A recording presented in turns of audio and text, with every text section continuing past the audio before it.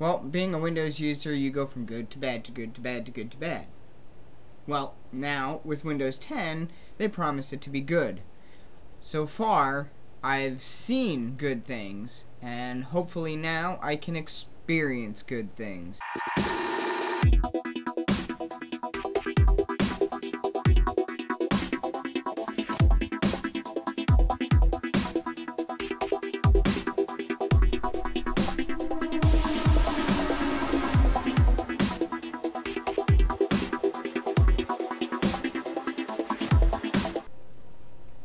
So you guys want to be one of the first people to try Windows 10 Technical Preview. Well, here's the best way to do it. You're going to go to Google, search Windows 10. You're going to find the one that says Windows Technical Preview. I know it sounds so obvious. All you're going to do, sign in. After you've signed in, it's probably going to take you to this page right here that's on the screen. Join us as we build Windows 10. And then you're going to go to over here to Setup PC. You're going to click Install Technical Preview. And then you're going to come to Download Windows Technical Preview. And then just follow these instructions, sign up for did that. Oh, and it says in gray right here, big importantness. Trying out an early build like this can be risky. So, disclaimer here, guys, if you go and install this and your computer screws up because of it, not my fault. I'm fair warning you right now. You're doing this all at your own risk. Which is why Microsoft even recommends that you do not, I repeat, do not install this on your primary home or business PC.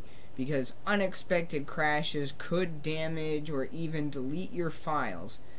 So don't do it unless you really want to do this. Now I've got 2 hard drives in my laptop, so I can get away with this. Kudos for me. More than likely, if you're going to do this, you've already read the system requirements, meaning your computer is beast enough to do basically whatever you need to. And then just hit get the upgrade. Hit the upgrade and then download it to wherever you normally download your files to. So after you go through that, you're going to go ahead and install it. Well, turns out that if I had actually read the system requirements, both my systems have the capability of running this software. Now, if I had read right here, the last one, the first sentence, if you are running Windows 7 without Service Pack 1, so basically if you've completely started from scratch and installed Windows 7 just as a whole, and you're starting fresh and brand new without Service Pack 1, you can only download and use the Windows 10 update by using the ISO file. Pretty simple. So just go over to the link to download, click to download it, and then you wait for it to download. And for those that are running Windows 7, my suggestion would be to go to the Microsoft Store and download their Windows 7 USB/DVD download tool. Basically what this is going to do is it's going to take that ISO file that you downloaded from this page, and it's going to create a bootable USB disk that's going to act much like a DVD. Just make sure you have at least 4 gigs or more of storage space on the USB, and make sure there's nothing on there that you obviously want, because it's going to get erased. Alright guys, so after you've gone and created your bootable Windows CD on your USB, you're going to go to that device and basically just launch it like you would any normal CD. And it's going to load and basically come up and say, do you really want to do this? And of course I really want to do this. I'm a content creator on YouTube. Why wouldn't I?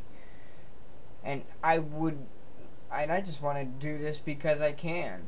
I really can't wait to see how this goes.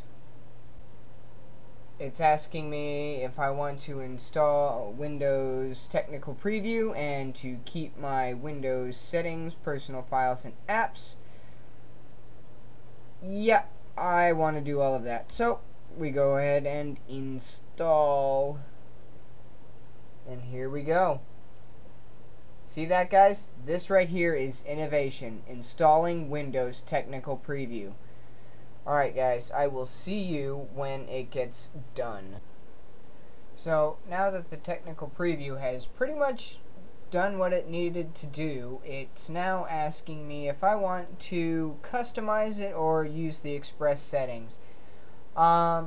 Since I don't know that much about it, I am pretty much just going to use the express settings.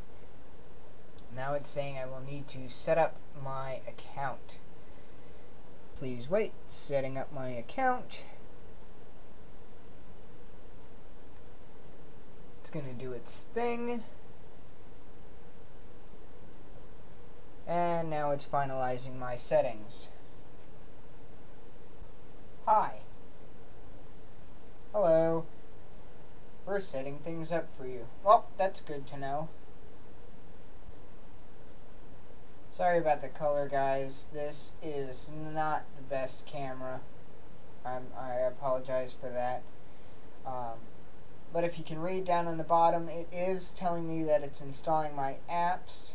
I do like how the screen is changing colors while it's updating and installing all of the stuff that it needs to.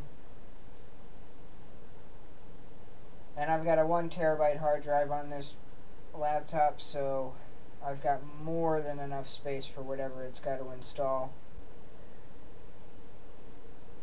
In case you guys were wondering, this is actually just like installing a normal copy of Windows.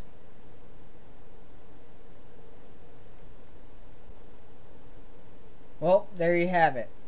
It has now been officially installed on my laptop.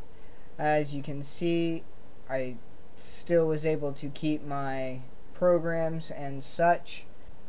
So yeah, that pretty much does it for the install, and you do get your pretty much your classic start menu with the ease of access for your apps here on the start menu, which is honestly, in my opinion, freaking cool and quite nice.